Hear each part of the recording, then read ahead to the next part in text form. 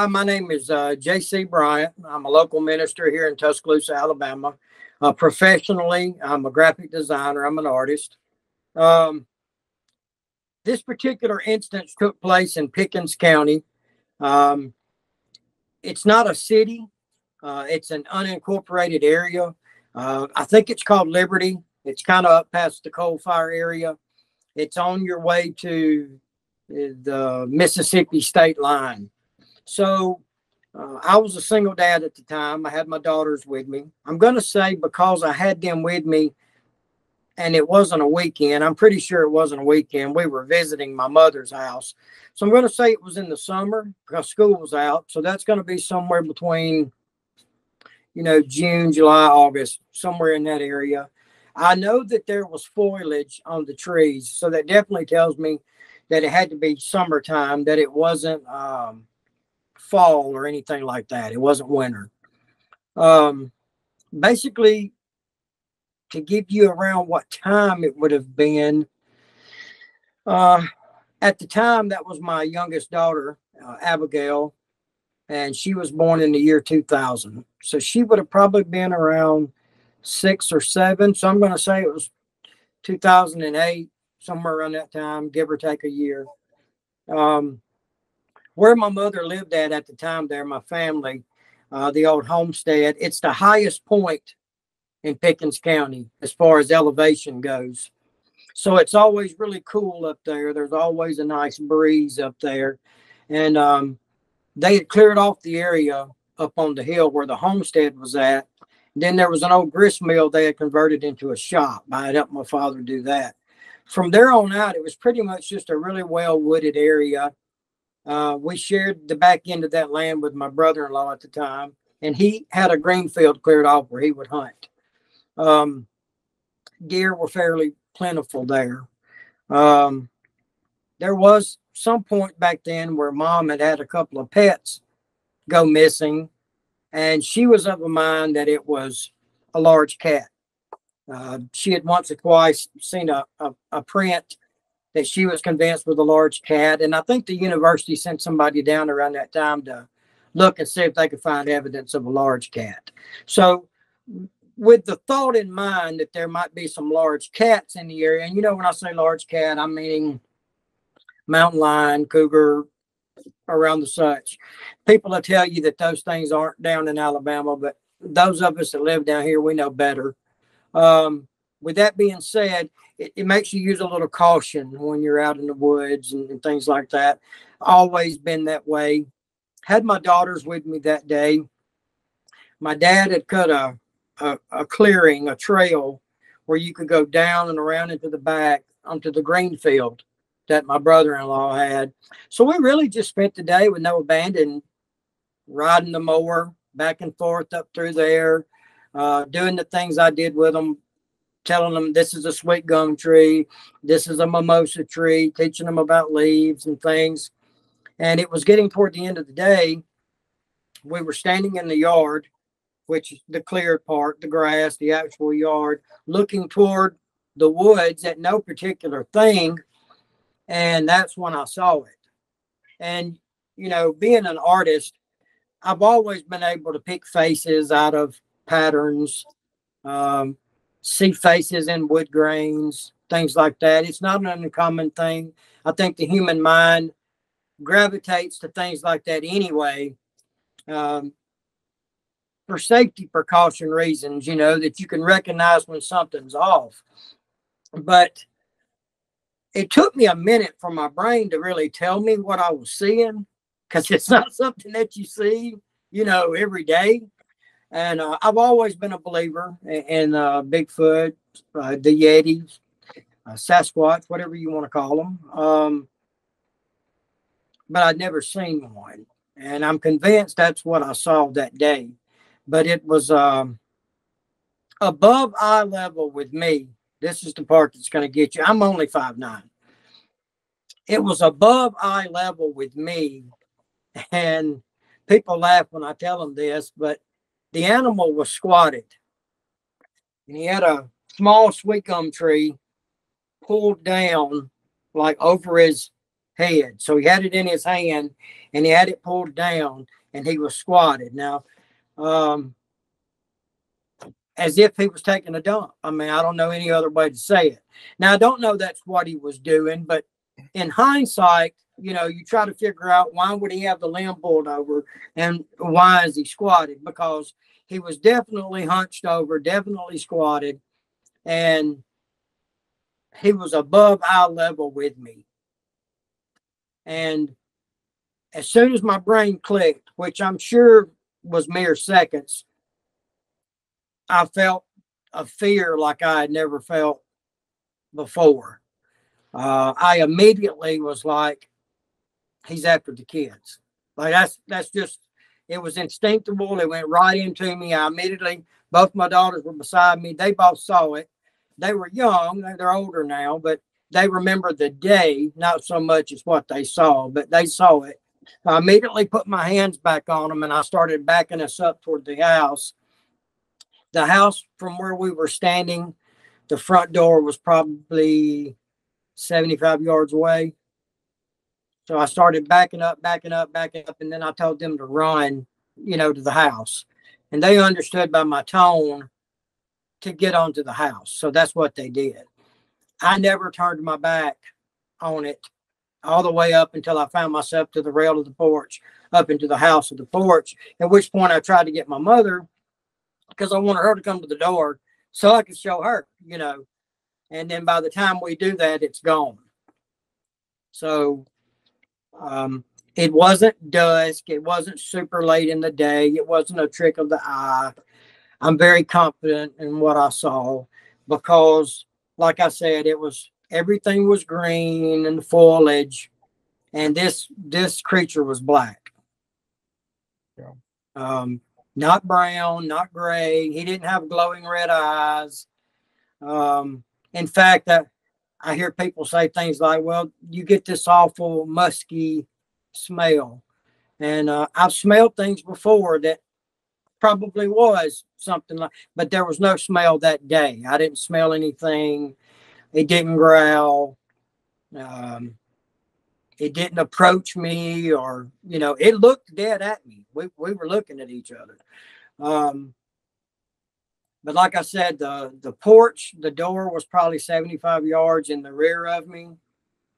So I would judge that the creature was probably 50 to 70 yards away from me as well in the front. So not close enough that I felt like I was in super immediate danger. But once your brain tells you that what you're seeing is what you're seeing, we don't have a lot of evidence. They might be really fast. They might be, you know, I knew we had to get out of there. We're going to just stand there and keep looking. But I did. I don't know that I have felt fear like that. It's all over you. Like it's instinctively you want to protect your kids. You know, there was no fascination in terms of, oh, let me watch this. Let me, you know, we didn't have iPhones were just now coming out.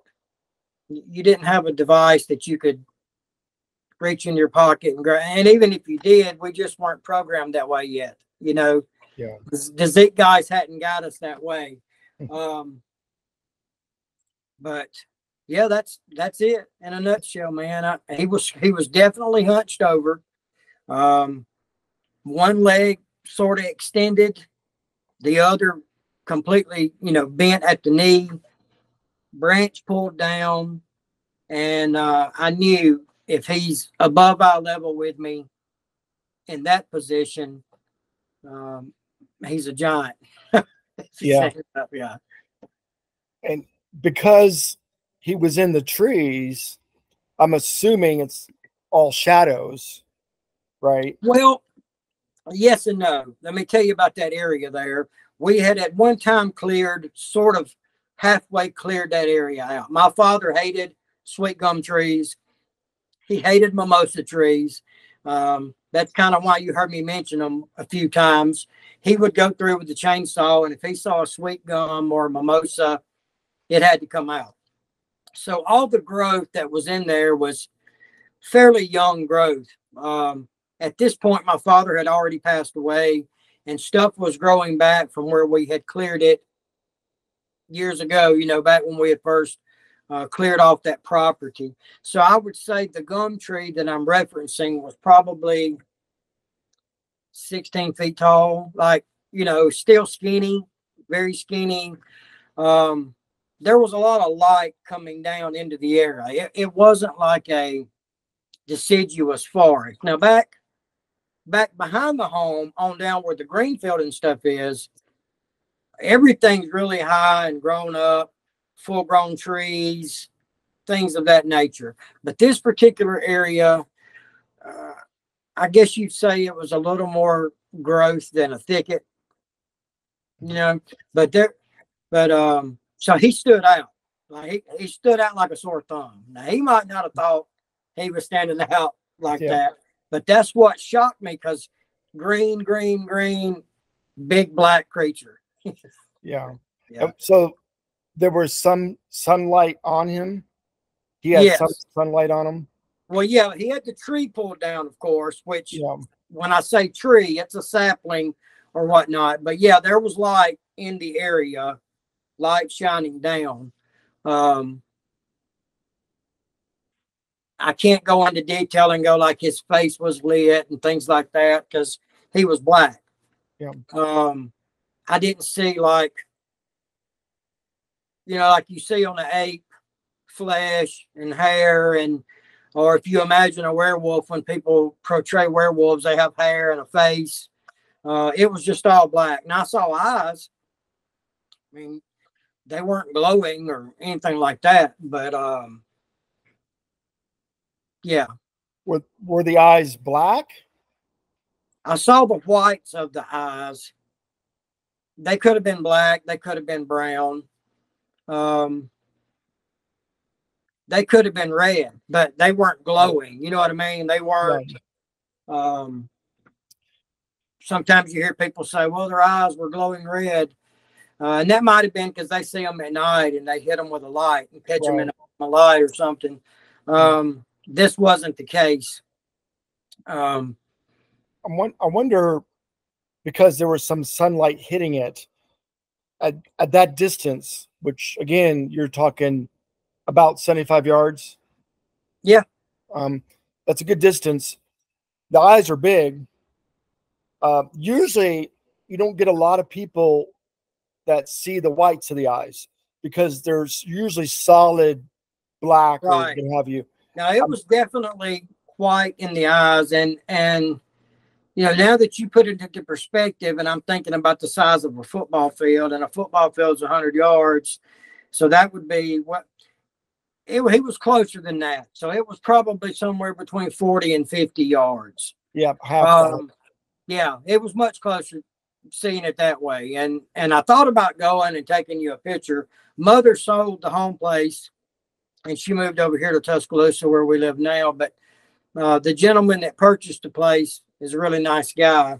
Right. And I thought about going by and saying, hey, have you ever heard anything? You ever seen anything? But a lot of people up in the area have heard, you know, I think one of the reasons that we probably didn't see anything that often back then was my father was a lawman, and he had a drug dog that he had in a kennel in that very area, and it probably kept things away. You know, after father passed away, you know, the property, the ownership of the dog went back to the sheriff's department. So, but yes, I know for a fact during that time she lost about 3 pets. I don't know how many cats, but 3 dogs. Knee-high, not Chihuahua, you know, knee-high dogs. And that's why she was convinced that it had to be a cat responsible. And it could have been. I mean, the university thought enough of the photograph that she took of the footprint of the paw that they sent someone down to investigate it. But I never saw a cat. And I've never seen I lived in West Virginia for about 2 years and did an awful lot of spelunking in hopes, like an idiot, that I would see Bigfoot or Sasquatch, you know. Um, but I You know, never did. I was thinking back about the distance, and I've interviewed countless people. I've also been to locations where we took measurements, and unless you play golf, people, it's hard to judge distance accurately. Yes, Especially if something traumatic like that and something that catches you off guard, you're not really thinking about distance at the time.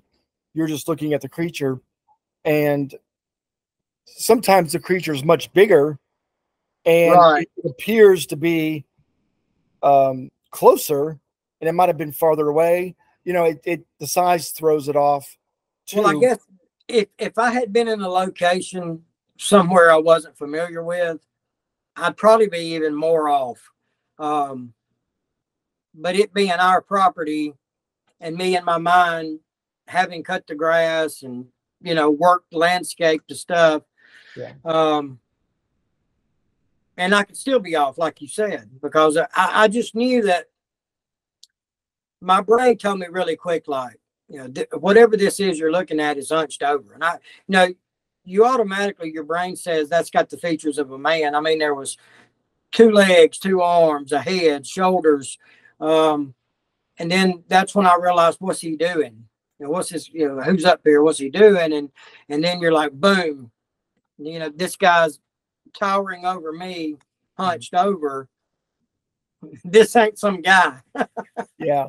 Well, so you just mentioned shoulders, Yes. and a lot of things that I ask regarding bear misidentification. Bears don't have shoulders. You don't see 3 to 4 foot wide shoulders. On a Bigfoot, they've got 3 to 4 foot wide shoulders. Right. And we have heard of bears in Alabama, even black bears. Even throughout history, there's photographs of people who hunted and killed black bears, but this wasn't a bear. I've seen bears. Yeah. This, I mean, you could see like he was pulling the branch, Right. down over him. It was obvious to me that it was. Well, the term manly doesn't fit, but Yeah, I know. right. It was more mammal than whatever than a bear. Yeah, humanoid. Right. I like to use the word humanoid, meaning it's got shoulders, legs, arms, a head, no muzzle. It's hard to tell looking directly at it, but a lot of times you can tell the difference between a bear and a Bigfoot because Bigfoots have flat faces, bears have snouts. Right. And there was no snout from what I could see, but he didn't turn his head. He locked gaze with me. Yeah. And I just knew, like I said, we'd been out there all day, and I think he was after the girls.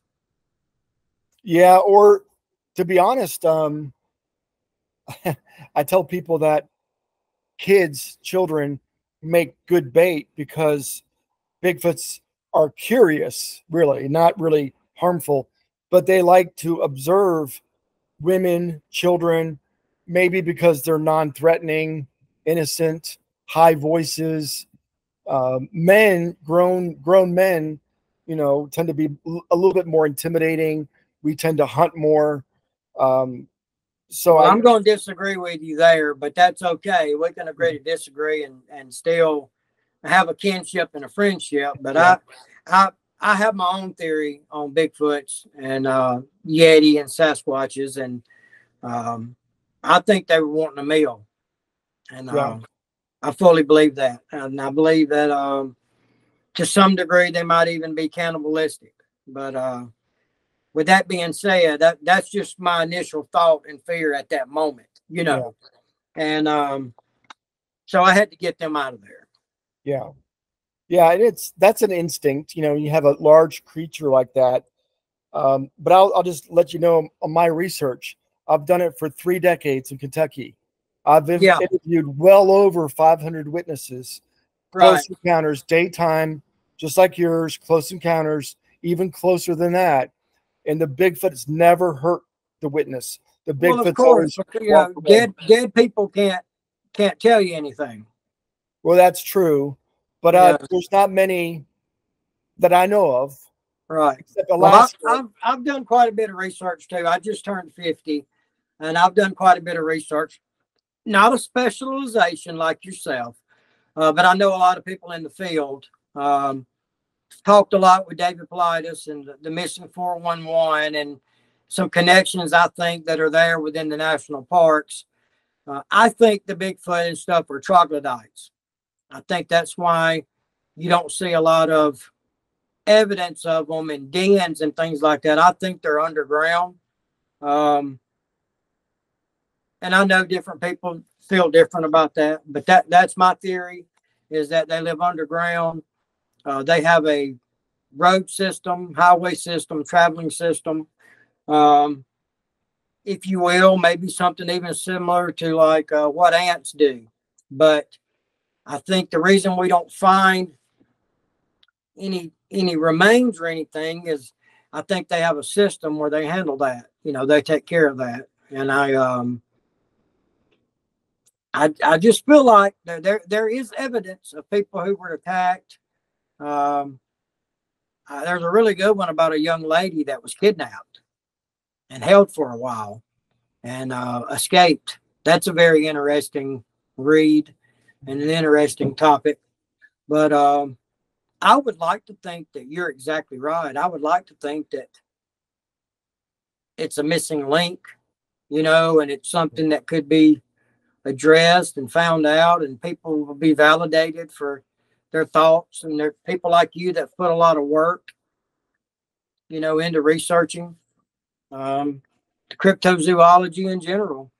Yeah, I I based I base my beliefs or theories off all the witnesses that I've interviewed, that I Sure. personally interviewed, and Right. I don't have one report in Kentucky of them hurting the witness. And I'm talking they had the opportunity. They could have grabbed him. They could have killed him. Sure. The witness was alone with this creature, and and the Bigfoot did not hurt them. Now, I will say that I think they're like people, and they have different temperaments. And yeah, you might get a bad one every now and then, but I would say generally speaking, in Kentucky, they're more or less curious. They're not out for flesh and blood, so to speak. That's just my beliefs on my Yeah, research. yeah, of course, of course. But we don't know, and it's always better to be cautious, uh, Right. just in case. Well, the one thing back to the eyes, I was thinking about something when he said the whites of the eyes. They have large eyes, and I do believe they reflect. It's eye shine. It's not eye glow. Some researchers believe they emit a light, actually. And I don't think that. I think they're just Yeah. giant eyes, huge pupils. They can see at night. They're nocturnal, and they reflect a lot more light than usual. I'm curious on your encounter if you saw some white, some gleam. I wonder if that's the sun or some light kind of Well, reflect. no, no, it wasn't the sun because when I say the area is lit, you know, I'm the trees aren't very tall as far as trees go, 14, 15 feet to the top because this is it was young growth. Um, but it wasn't a forest. Like when you go into a forest and you've got an overhead, you get light comes down in between the leaves. It's not that kind of deal. That it wasn't that thick and that well grown because it had just grown out from not long ago, being thinned out and cleared. Um, but he did have the tree pulled down, covering himself over his head. So there wasn't light on him where I could make out features and tell you, oh, he had a six pack, and you should have saw his bicep. I couldn't see all that, but I could see the whites in his. I could see the whites of his eyes. Now they weren't. It's like they weren't glowing. You know, they weren't emitting light, but I could see the whites in his eyes. I could Okay. see his eyeball. I was thinking more like a shine, like a little bit of a glimmer of a shine, like a gleam. Um, possibly coming from Well, I the mean, about like you would in any kind of animal or any other human that you know you would. That's why I was able to know that I was looking at eyeballs. You know what I yeah mean? Like I yeah could, but um, no, I mean I wasn't close enough to say that I saw the wetness of his eyeballs, but I saw right the whites of his eyes. Yeah. yeah. So after this happened, did you go looking for it or did you tell anybody? Yeah, I mean, I've never been one to shy away from things that I've seen, and my family knows that about me. So I guess I'm the black sheep of the family. But, you know, I wanted my mother to know because she was a widow up there alone. I wanted her to be aware. And I wanted my sisters who had children that would be going up there, I wanted them to be aware, you know. And then I wanted my brother in law who was up there hunting, I definitely wanted him to know so he keep his eyes out for it. But no, I didn't go up there and look for him or anything like that. That wasn't in my purview at the time. Um, to be honest with you, I really don't think we went back up there a lot. In fact, after that, in that sort of a capacity to walk around in the yard, and it was a complete turnoff for me in that aspect. Um, and then we wound up moving too. Me and the girls Mhm. moved back to Tuscaloosa. Did, So that's about a 45-minute drive, yeah. you know. Now you said your girls saw it. Yes. Did they have questions later about it? No, not really. I mean, they knew what they saw. They knew what I saw, and they were already familiar with the topic of Bigfoot. You know, had seen Harry and the Hendersons, and they, um, you know, being a single dad, I may have talked to them too much at that time about things that I probably shouldn't even talk to them about in terms of um, the world and ways of the world and Bigfoot and you know conspiracy type stuff. But they turned out pretty good. So, Yeah, that's good. I'll just but yeah, you know, it was just me and them, and I told them what I saw, and they knew what they saw. They saw it, even though we can't tell you, yeah, that's a Bigfoot, yeah, that's a Sasquatch, because we don't have one photograph to compare it to. yeah. But going off the consensus of what people have said they've seen and the way media has or the Zapruder films, you know, it's that's what I saw. Yeah. I mean, that's the closest thing I can describe it to is the Zapruder film, except in that film, you see a lot of white in the face, like there's flesh, if you will. I didn't see any of that. I saw all black. Yeah. So On the hair, was it long hair, short hair? I couldn't tell you. It was just black. Yeah. Um, I couldn't tell you if it was matted or long or um, I mean, I feel like parts of my brain right now, I can see it all over again, like I'm standing there. Like I don't think I will ever forget it, but I can't tell whether it was long hair or short hair Yeah. or you know, but of all the images or supposed images and pictures that I've seen, the Zapruder film jumps out. And then I think about a year ago, somebody shared a picture where somebody had zoomed in to a tree and got like a picture of the face, like in between a couple of tree branches or whatever, Mhm. and the skin was black. Right.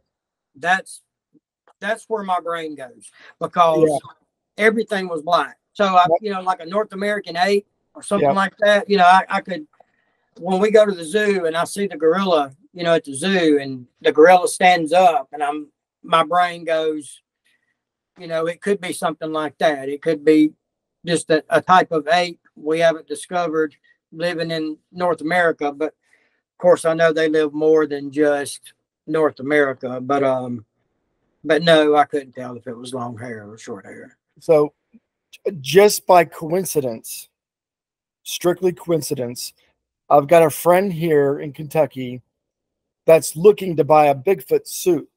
He's actually owned a cheap one. He uses it for promotions in his Yeah. restaurant, and then he ordered another one offline, and it came to him, and it wasn't that great. And I told him I've got a friend in Kentucky that makes Bigfoot suits. Oh wow. He doesn't make a lot of them; they're expensive. And I was sending him the picture just a few hours ago about this suit. I've got it on my phone. I'm going to show you this because it kind of reminds me. I don't know if you can see it or not. I'm going to show you if you can see this. Can Oh you yeah. Yeah, I see it. I don't know if it's coming through or not. It's coming through. I see it. See how it's black? The face is black. Yeah, most certainly in the chest. And yeah, that's really cool. Yeah, it's a pretty good one. I like it a lot, but I can never own one being a researcher. You know, if somebody finds out that I got a Bigfoot costume Right. in the trunk of my car, I'm done for. Well, that's we stopped off in Georgia, Expedition Bigfoot there, the museum, and somebody had made a statue with realistic fur, and I feel like the height is right on that one. Yeah, I don't know if you've been there, but yeah. huh? Yes, I have. Yeah, the height. I feel like the height would be right, just compared to what I saw that day. But I'm sure they come in varying degrees of height and stuff. Yeah, I tell people that all the time. They're not born 8 feet tall, Right? and I do believe they're a hominid. They have families. They reproduce. I'm more flesh I and feel that blood way too. Yes. type. That, but well, I think you've covered everything. Can you tell me one last time the city and state? Yeah, it was in. Well, the closest city is going to be Reform, Alabama, Reform, and you're on Highway 82. So you go out of Reform like you're headed to Columbus, Mississippi, and this community is called Liberty.